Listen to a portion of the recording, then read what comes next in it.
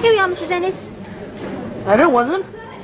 Oh, now come on, Mrs. Ennis, please. Take them away. They'll make you better. That's what the tablets are for. None of them do any good. Not one. I'm sick of them. Now do you hear? Take them away, girl.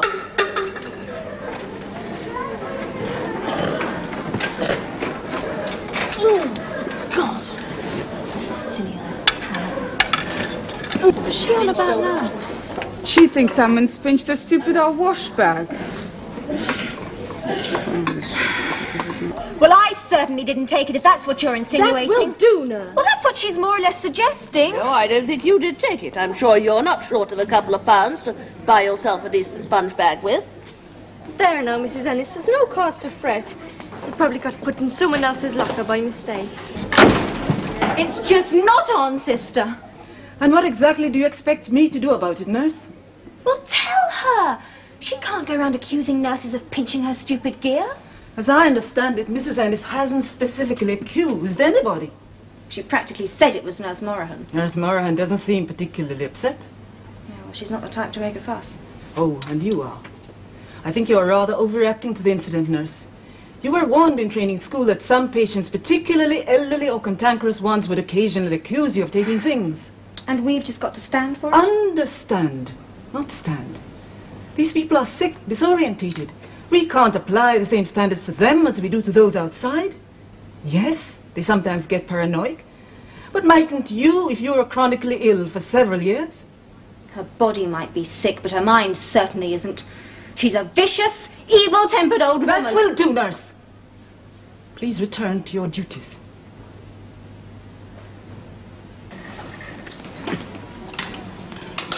What's the problem? No problem. I've got my sponge bag back. The girls obviously felt differently about it. Are you saying Nurse Morahan took it? Well, of course she took it. When I made a fuss, she got scared and pretended to find it. Empty locker, indeed. It's all right, Pat. Forget it, please. I won't bloody well forget it. I don't mind, really. Oh, you might not, but I do. What's it got to do with you anyway? I was talking to her. Mrs. Ennis, you really are the most ungrateful, diabolical old bitch it has ever been my misfortune to meet. Oh, nurse!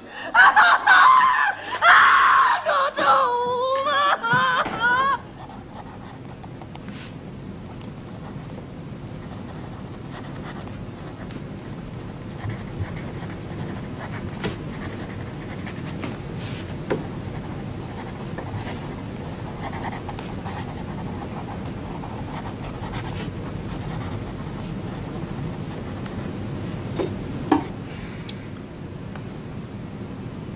The incident on the ward this morning was the straw that broke the camel's back. But it's not sufficient reason in itself for your resigning. But it's so wrong that patients can treat nurses like dirt and get away with it. As though being ill excused you of all normal codes of behaviour. Do all patients do it? No. Perhaps we should screen them before they come in. Admit only those that guarantee they'll behave nicely. All right, I'm being unreasonable. Ennis was a bitch and Nurse Morahan, she's just too damn gentle to stand up for herself. Perhaps she didn't need to. Nurse Morahan may have been objective enough to see the situation as it really was and felt perfectly able to tolerate it. As I should. Why did you come into nursing in the first place? Well, for all the usual reasons. And what are they? No. Tell me. Well, it seemed a worthwhile job. Interesting. Seemed to have lots of possibilities. I like people. No, I do. I enjoy helping them. Most of them. What have you learned about rheumatoid arthritis, nurse? Well, it's miserable. It's a slow, debilitating process. Must be frustrating as hell. And what's the prognosis for a patient like Mrs. Ennis? Do you know? Not good. She can't be cured. The damage has already been done. The condition can be alleviated. Or could be if she'd help. Stop resenting every damn thing we try and do for her. Take her drugs, for instance, instead of chucking them all over the floor. Don't you think even a saint, might be a trifle disgruntled after a few years of what she's gone through, lose the will to make the effort. Yes, I know. I've been through all that with Sister.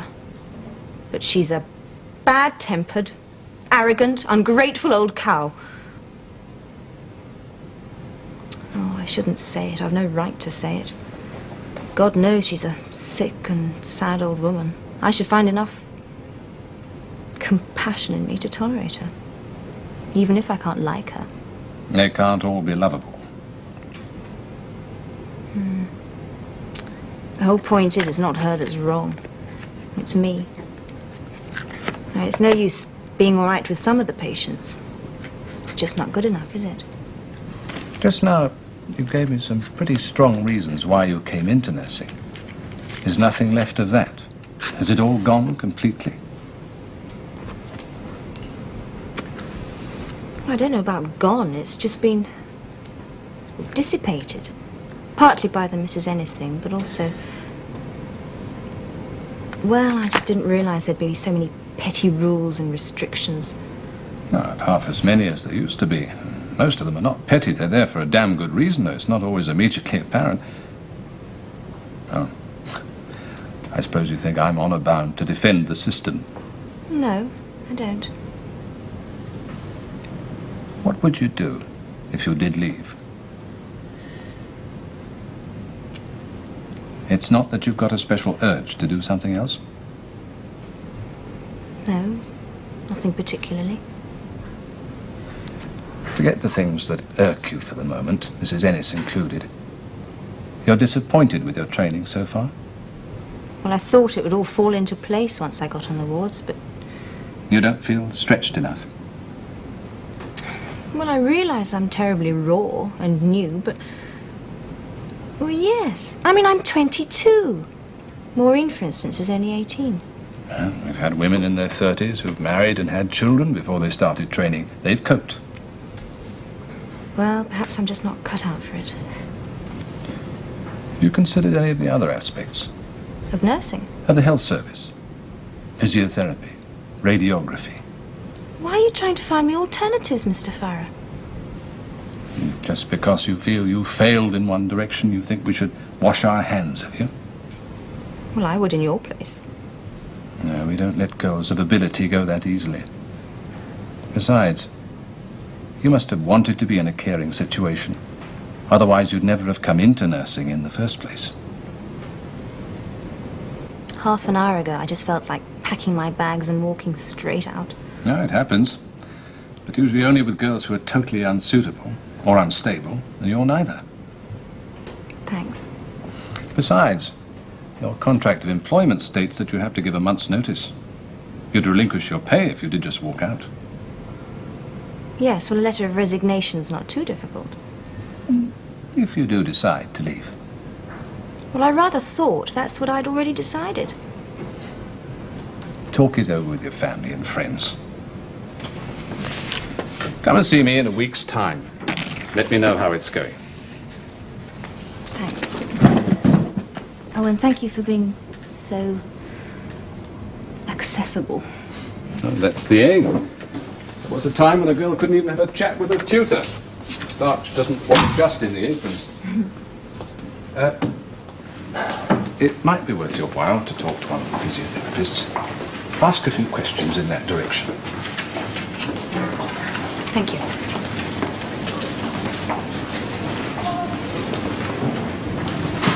Sister said it was all right for us to sneak in at the back when they finished the speeches. If you like. Of course. Don't you want to see them? Not particularly. Oh, I suppose so. Just think, all the family there are watching you. What's wrong, Pat? Nothing. Are you still upset about that Mrs. Ennis business? Good Lord, no. I'm packing it in. Packing it in? That's right. What's your training? Nursing the whole thing. Pat, you can't. Well, I can, you know. All I've got to do is sign a letter of resignation. They don't actually clap you in irons and hang, draw and quarter you for it. Oh, Maureen, don't look at me like that. Going to see the physiotherapist then? What for? You just told me Mr. Farris suggested you found out more about it. I doubt it. I think it's a first-class idea. If you really do mean to give up nursing, I'm sure you'd like it fine. Maureen, honestly, I'd have to go right back to square one. It's a 3-year training course. So is this and you're prepared to do it? I can't go in for all that long-term planning. So how many times do you give up and run? Because I chuck teaching. You must want to get somewhere, Pat. What you're really saying is I've got no stability. A reed that blows in the wind. I'm not. I think you've got plenty of stability. You just got to dig a bit to find it. If you keep giving up every time you begin to doubt yourself, where is it going to end?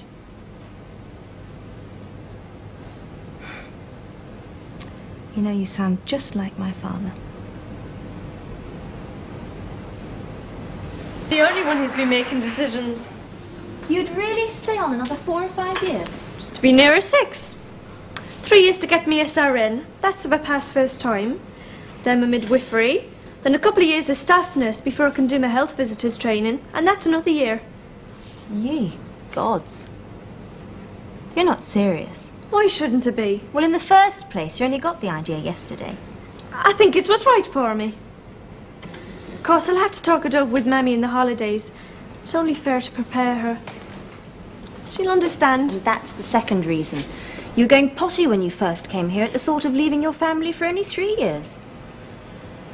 Couldn't you do the course at home? There's only one college in Belfast. I'd have to be very lucky to get a place. Most Irish girls wanting to do health visiting come over here. But love, I mean, how can you? How can I what? Commit yourself. Isn't that what life's all about? One way or another. But Maureen, you're only 18. How can you possibly know what you want to do in another 3 years' time? How can you be so certain? Sure, and they asked me the very same thing when I was 7 years old. When I told them I was going to be a nurse.